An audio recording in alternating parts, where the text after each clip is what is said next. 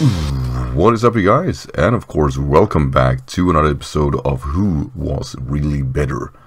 And this week we cover, of course, the defensive soul poison types in MUKs versus SWALOT. They actually share a lot of things in common. While MUK has actually a story behind it when it comes to the meta, it actually, until Generation 3, was the poison type to use due to its capabilities of fending off psychic types quite alright and actually only have real weaknesses in ground.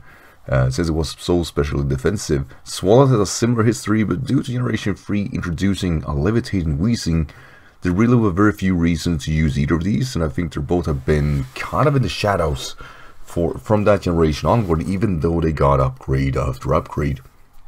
It should be said though, Alola MUK I think resolved any issues that MUK had before that, and hence while MUK and Alola MUK isn't compared to one another, is because Alola MUK is a tier-defining Pokemon, as its defensive capabilities are just beyond what MUK can be able to be doing. That said, I shouldn't take away anything what the Soul Poison type will mean for the Pokemon themselves, and of course we're going to go over their overarching theme, stats and move pool to find out which one of these two that really are better. We're going to start off with the Pokemon introduced first in Generation 1 being MUK. So before I say anything else about MUK itself, I really just want to define why Poison type is a very good defensive typing. The resistance are very fair here at Bug, Fairy, Finding Grass and Poison, and only two weaknesses in Ground and Psychic, and until Generation 3 as stated before, special defense, as you guys see on MUK, is very high, so it really was only really weak to Ground, since it was always physical, Psychic were always special. So Generation 4 I think defined that the most, but it really showcased with of course Levitate introduced, that Wheezing, as I said here, stepped up that game a little bit. Then of course, till Generation 6 Fairy wasn't a thing, we still have 4 resistances and 2 weaknesses, which is quite rare. The only reason Poison type has been held back was because Psychic type was very effective in the early meta. Now it is still effective, but it's not a good offensive typing anymore. Stat-wise, MUK is very offensively capable. 105 in its HP, 105 in attack, 75 defense, 65 in its special attack, which isn't necessarily that good. Special defense really high, 100, and then the speed here, which is low at 50. So it's definitely a tankier Pokemon, potentially a wall breaking Pokemon. It's absolutely a Pokemon that can soak hit and retaliate, and it does this really well. It's phenomenal in that aspect. It actually is a Pokemon that on the first glance you wouldn't see it as a very effective mon, but it's bulky, it soak hits, and it's just do a very good job overall. It actually is very especially defensively capable, and of course with that 105 in attack, it is very hard to switch into. It does have a power output, which is something that's quite rare considered how it is functioning in the meta. That said though, when it comes to its abilities, we have Stench and Sticky Hole and Poison Touch. Poison Touch, of course, we should hit the Pokemon with a physical move that is a contact move, then you'll have a 30% chance of getting poisoned, which is quite alright. Stench, not as good, though I believe it does make your opposing Pokemon to be able to flinch if you hit first, but since MUK is slow, you're really looking at King's Rock, potentially Shadow Sneak, to be able to pull something out with that. I would never consider it, but Sticky Hole is probably where MUK is at, because it makes sure that you can't lose an item. And what's the best item of Pokemon that is very special defensive?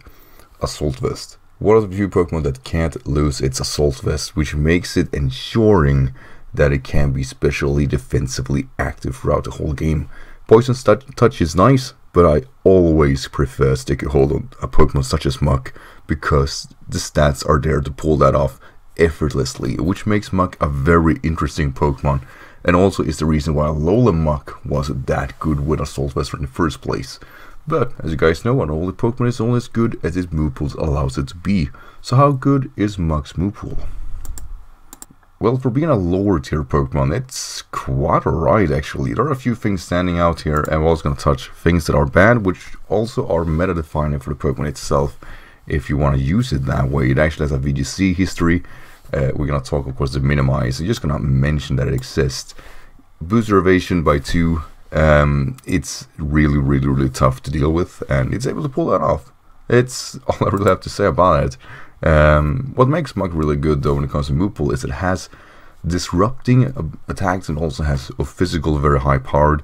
The only thing it really lacks is a really good recovery, which is why for being special defensive, it can't work as a defensive wall, but more as a tank. But of course, like I said, Assault Vest kind of works out there, which is why Assault Vest also is viable, because you don't have a recovery anyway.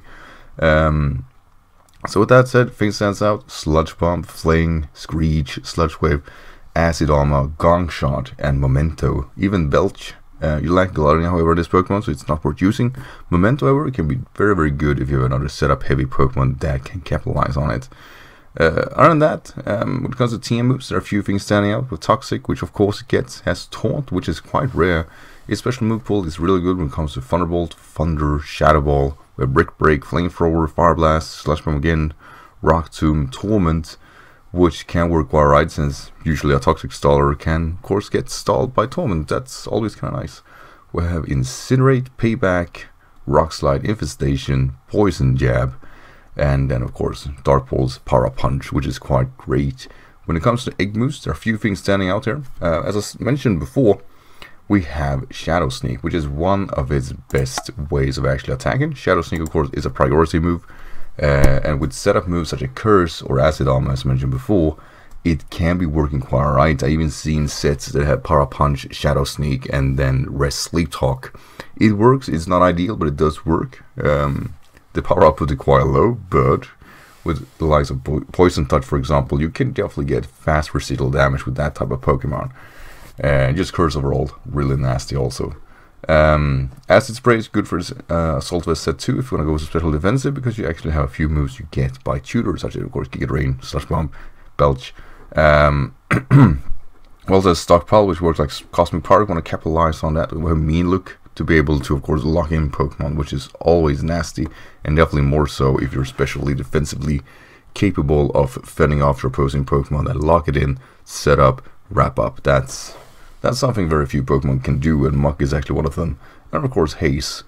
Unfortunately, I wouldn't call MUK a good hazer. While it is defensively capable, much like all Pokemon really are, filler moves are common with actually Sword Stance users are Earthquake, so it's very sustainable to that. It is not fast enough to pull that off, so I don't recommend it. I think it's great that it has accessibility to it, but it would be more against slower, stallier Pokemon.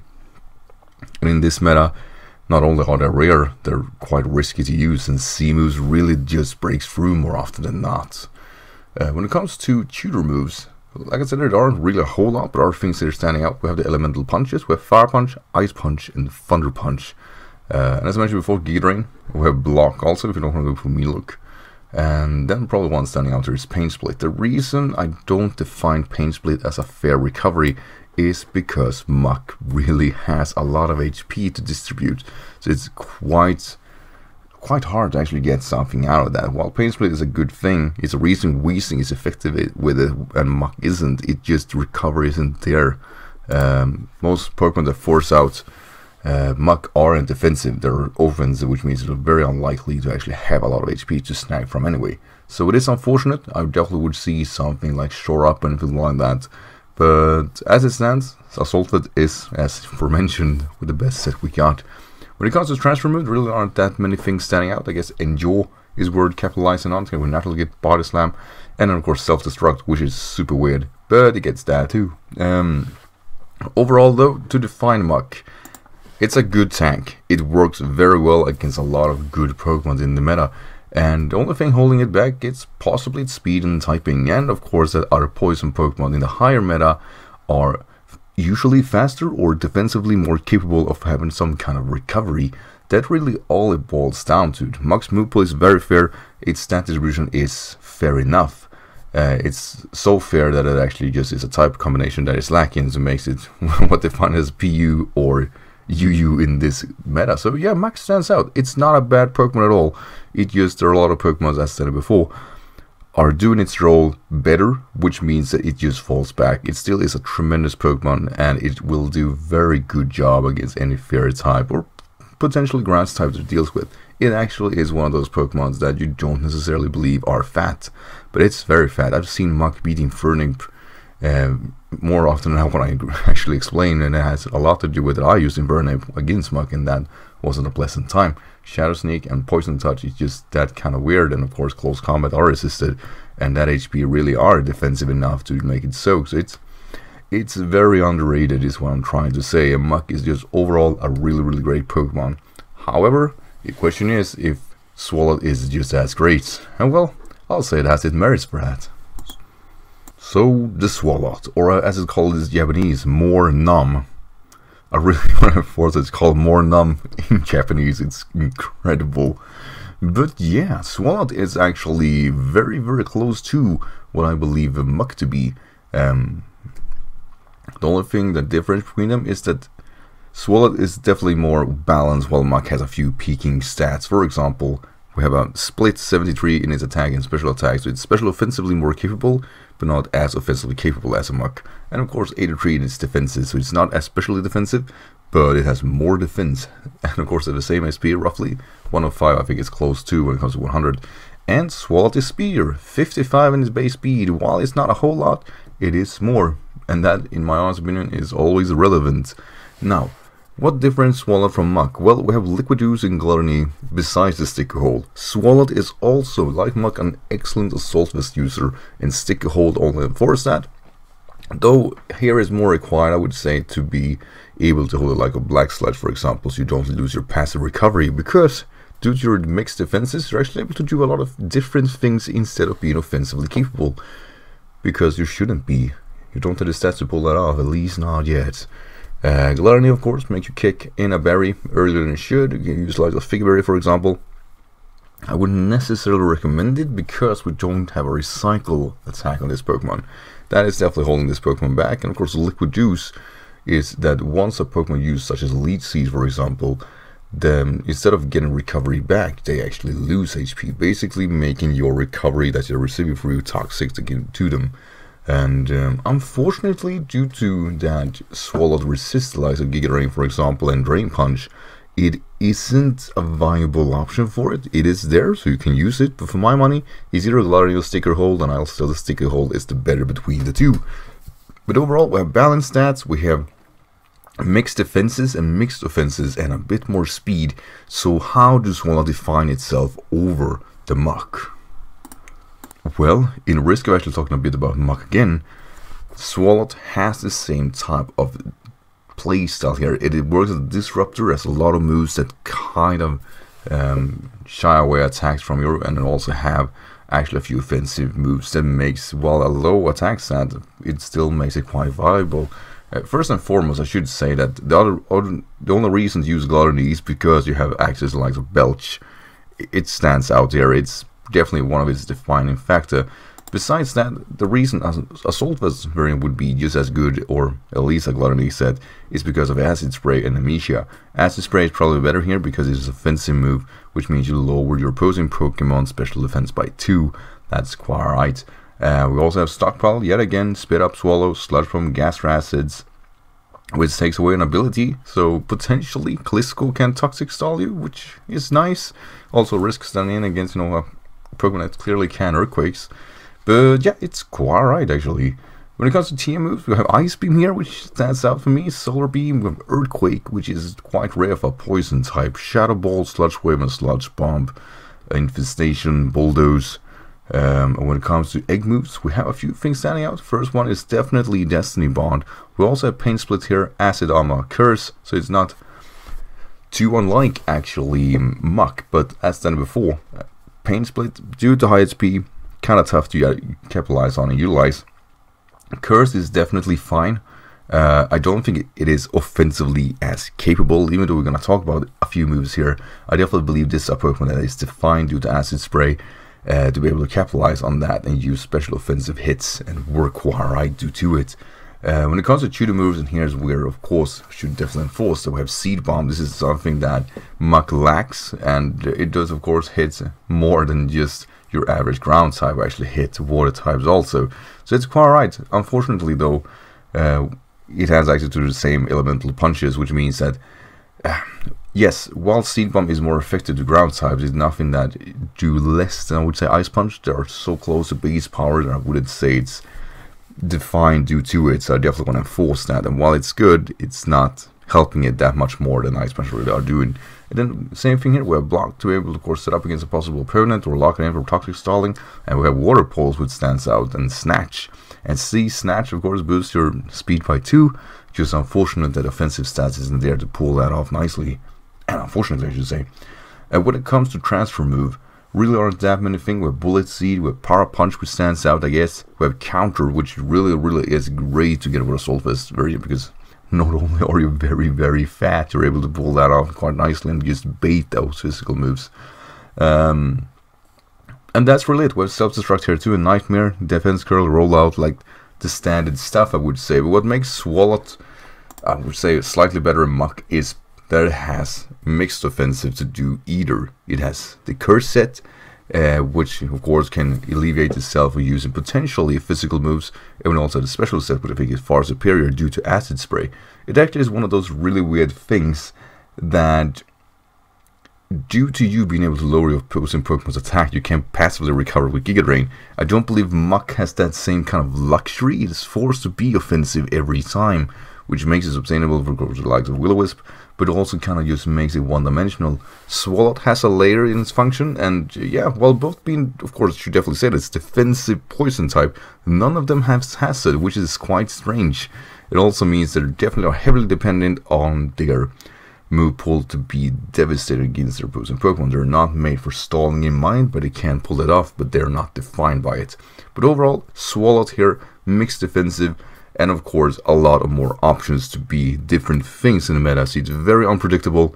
It's whether or not that unpredictability makes it better in MUK. Well, going over them one by one, yes, I think anybody can see the reason why SWALOT is good, but MUK is better. Yeah, I'll take that route directly. It's very hard to hype it up. MUK is a tremendous Pokemon. It has functions that just keeps on giving. The reason MUK is so superb is because it is very defensively capable, but hits hard back and has recovery. Since their speed are so close to one another, I don't believe a Pokemon with 50 speed and a 55 speed should be in par with one another. I think the only thing SWALOT has over MUK really is Earthquake, so you're definitely able to, I think, beat MUK 1 versus 1. But then again, why would you have Earthquake on SWALOT? And even at that, I definitely believe MUK solves so much more than SWALOT really can do. It just lacks that offensive prowess. It isn't necessarily that defensively capable to pull something off. And while, like I said, Assault Vest variant is fun to use, it's not like MUK, which actually is superb to use due to it. It's a reason Alolan MUK was that viable. It's a reason regular MUK is just as viable. I think it's definitely forgotten. It's very capable in RU. I used it myself a few times, and yeah, it stands out. Both Pokemon are in theory walled by steel, but since both like Fire Punch, at least somebody hits that steel type a bit harder, and clearly it's the one with 105 instead of 73 in attack, right? So yeah, I think MUK is just overall, it has a layer to it to be very offensively very capable.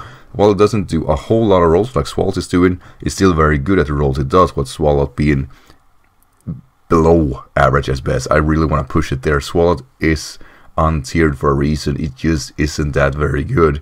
And MUK actually is, while still being untiered, it's not a Pokemon that is bad. It's definitely, I would say, a Pokemon that isn't as defining as Weezing. Weezing is very passive, and it has been rewarding to that, but MUK is doing a physical prowess tank job a lot better than Weezing. So for me, MUK is absolutely better here, and it is very underrated, and for all the wrong reasons. It just is that the other poison types are slightly better or has more options, but when it comes to physical prowess, MUK is your guy. Definitely, it is tremendous. So that's it, guys. I really hope you enjoyed this episode, and what of course do you guys think? MUK might of course have a strong edge here. It's very hard to see why SWALOT would win this matchup, but at least I got to talk about SWALOT, which makes me happy. And of course, with that said, this is the next week's matchup. Till then, take care. Bye.